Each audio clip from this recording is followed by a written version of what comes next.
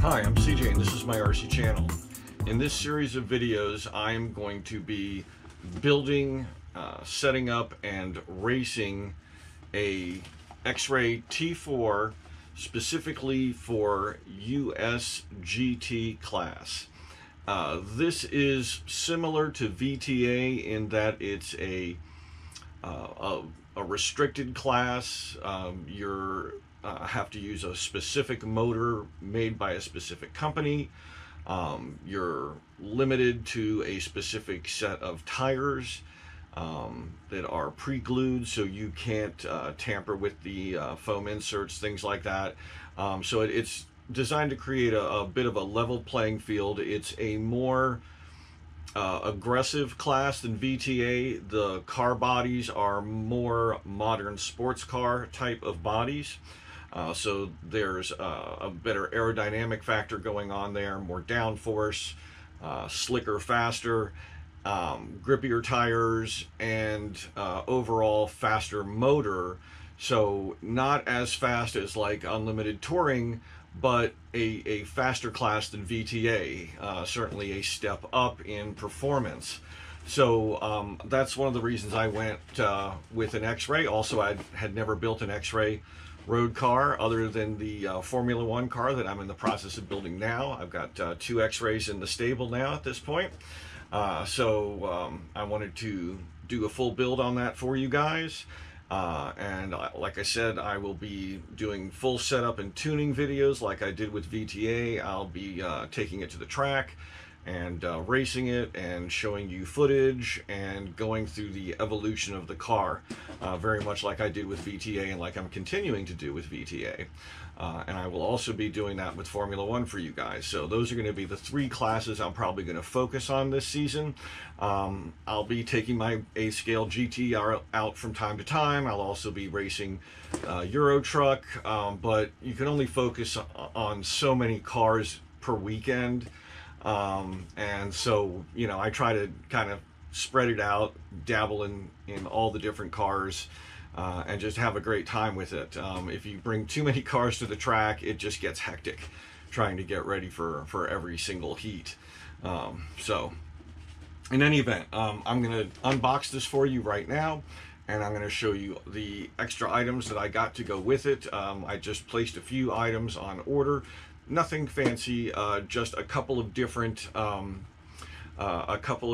sway bar thicknesses. So I've got some adjustability because very low traction asphalt conditions. You want to try to soften up the rear end. So I got the two thinnest sway bars, and I got a one size stiffer for the front. Just so I've got somewhere to go in that direction, because that seemed to really be a factor with VTA, was trying to eliminate throttle induced oversteer, and even just speed related oversteer. I'd rather the car, I'd like to at least get to the car where it can push a little bit in the front end and then back out my settings from there towards neutral. So I know the car is going to be very controllable. I like having a little throttle-induced oversteer. At the same time, that's the kind of setup that leads to mistakes, that lead to crashes, that lead to losing. And, you know, as in with so much in racing, being smooth, clean, and not crashing are the best ways to do well. So anyway, let's get a look in the box. So let's start with the kit.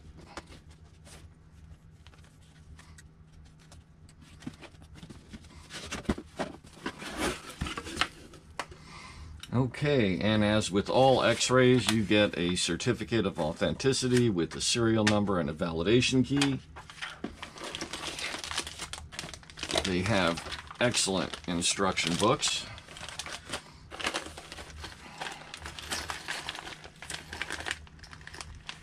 Okay, we've got outer suspension components, out drives, drive shafts, body mounting. There's so many tunable features of this car. For example, there are 3 body positions, and I don't mean where you mount the body linearly along, you know, because that's pretty much anything you want within reason, as long as you've got space to cut holes. The body posts themselves have 3 different positions, and that can affect stability and traction. It's very interesting the way they've gone through so much research. So here we have some of our shock parts. The 2001 kit is different from last year, which was also different from several years previous. They've really lowered the center of gravity, shortened the shocks, made the car just very compact, tight, and you know, again, very low center of gravity. This is one item that I am changing. The center piece here, the center brace, the stock size is 2 millimeter. They make an optional 1.6. That is for low traction conditions, which, as you've heard me say many times, that's what we race in out here. We got lots of pollen, lots of dust, and we are on asphalt with lots of painted lines. So that was one item I did add. Let's see, swing arms, swing arm mounts, and the adjustment pills. Here are our gears and our drive gear, our shock towers, belts, miscellaneous hardware, spring sets, differentials. I'm not sure if that's front or rear. Looks like we run a locker up front as well. There's also a front diff kit available. As usual, they provide all the fluids we need. And there's our bearings, some very specific hardware pieces. These looks like they are probably for shock absorbers, but I can't be sure. Front bumper, antenna tube, and one nice piece of carbon fiber. And as you can see, it looks like we have an option to mount our motor on either side of the car. I'm not sure what the benefit there is. They may just have done this for symmetry as far as flexibility goes. That's what would be my guess, because these are our battery mounting points right here, and they don't have those mirrored on this side. So this would be our motor, and this is probably just a symmetrical cutout to make the chassis flex in an equal way. So let me throw all this stuff back in the box for the moment.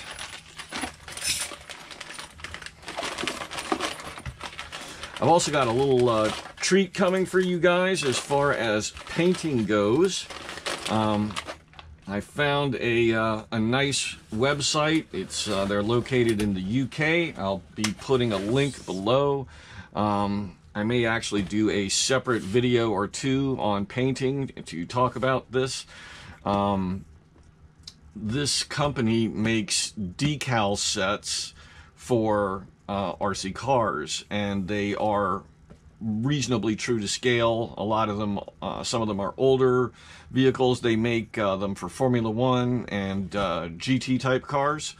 And I always liked the Jaguar silk cut paint schemes. If you followed GT car racing, Silk Cut is a company in Great Britain that makes, you know, menswear, silk suits, that kind of thing. And so Silk Cut was the sponsor of these Jaguar cars. The cars were usually like based on a purple paint scheme, sometimes purple with white and yellow, and very vivid colors. And you guys know I like, you know, bright colored cars for visibility. So I'm going to be running the Biddy Design 720. body. It's a 10 scale GT car body. I'll go ahead and pull this out because I'm going to need to start masking this up if I want to race this weekend. But I got a set of decals for the original silk cut GT cars. Now they look a little different than this in shape, but it's, you know, basically this type of vehicle-ish. And so I went ahead and got those, and I'm going to do the purple, yellow, and white. It's mostly purple with some white sections and some yellow pinstriping. I may not have time, or I may not want to put forth the effort into doing fine yellow pinstriping. We'll see. You know, it just depends on how much time I have and how much effort I want to put into a body that's going to get trashed, you know, over the season anyway. But I'll be using those stickers to dress it up and make it look as much as possible like a real factory car. Again, I'll make sure to give you guys the link so you can check it out. I'm also using a set of their decals for my Formula One body. So I'll go into that. I think what I'll do is I'll do at least one standalone video outside of the build series that focuses on painting for you guys, and that's what I'll cover there. And as you can see, Biddy Design has our wing built into the body right here, so we just trim our wing out there and trim out the little end pieces for the wing, attach those, and bolt it down here onto these uprights. I've had a couple of Biddy Design bodies, and I like them. I like the products they have. Here's another interesting item. This is a tool I picked up recently, and I'm going to be using this along with another tool to make sure that I am cutting my holes correctly to the right size for the wheels and tires. This is a Yeah Racing product. It's about $12. I'll see if I can find a link to someone who carries it for you guys if you're interested in finding that. What am I putting in this car? You have to run a specific motor. You have to run the Gravity RC 21.5 turn spec motor to qualify to race in USGT. Everyone's running the same motor. You can't modify the motor or do any tinkering to its internals. So this helps kind of level out the playing field and give the average racer a decent, or even the beginning racer, a chance at being competitive. Everyone's got to run a 2S battery, and everyone has to run a speed control in blinky mode. That's why I got this guy here. Again, I've just been sticking with Hobby Wing recently because I've got so many of them. I hate having to buy programming boxes, and they make nice equipment. I just you know, can't resist, and the price is right. This is about a $45 or $50 ESC. That's one of the things that makes USGT so attractive. Just like VTA, a lot of the costs are minimized. You can't buy a fancy motor. You buy the $80 gravity motor that everyone else runs, and that's that. Likewise, tires, you've got to run, you know, the USGT approved tires. They have a little bit of tread on them, as you can see, but not very much. It's mostly a slick surface. It feels like a nice soft rubber. And I got a good servo. I got a very fast Reefs servo. It's the 299 LP. It's a high voltage brushless, and the speed on these is ridiculous. I think it was like 0.05 seconds, and for a class that involves a lot of quick turning and stuff, I thought it would be always good to have the fastest servo I could lay my hands on. Aside from the top deck in the thinner carbon, the only other things I have bought for this car are a few extra pairs of springs. I've got a couple more pairs on the way. and I think I've got a total of 4 different sway bar thicknesses, including the not including the original ones that come with.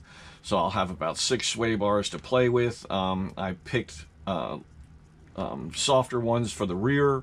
For the front, I went 1 up from stock and 1 down from stock, and I'm leaving it at that. That should keep me busy for tuning for the environments I'm going to be driving in. And a receiver, of course, and that's it. That's all I need to finish this off.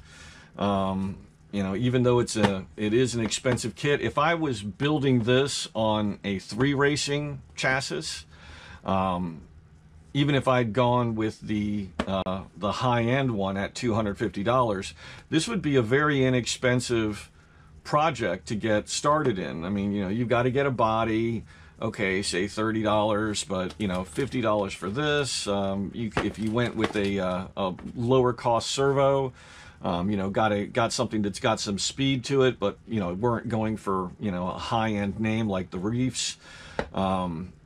You could probably put the whole car together for under $500 easily.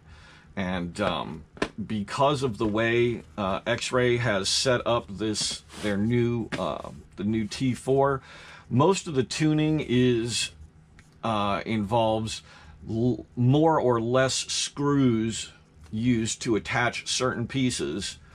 And just like on the Formula One, if you've watched my video, there's a tremendous amount of tuning potential that's just built into the car. You loosen a screw and you move this piece, you know, up or down, and you get a major change to handling. Instead of 5 screws, you put in 3 screws, and you get a much more pliable, you know, softer setup. You want to tighten it down to run on carpet. You put in all 5 screws, and you know that piece stiffens up the chassis and gives you a tighter car. You know, there's very little that you need to buy in addition to the kit itself. There isn't 101 tuning parts, because the car is designed in such a way that the parts that are on the car are adjusted to give you tuning, as opposed to, you know, like in the case of the top deck, going with a thicker material or thinner material is the only way you could, you know, change that. But there is at least one point of contact on that you can either not run a connection, have a loose connection, or have a tight connection, and give you 3 different levels of change. And you saw a lot of that with their Formula One car, that, you know, you could run a set of brackets they provide you with 2 out of 3 screws. You could run all 3 screws, or you could leave the brackets off altogether and have a much softer setup. And that I just love about Xray, that there's so much tuning available to you without having to buy extra parts. So anyway, let's get going on the assembly. I hope you enjoyed this video. Please click like and please subscribe to my channel.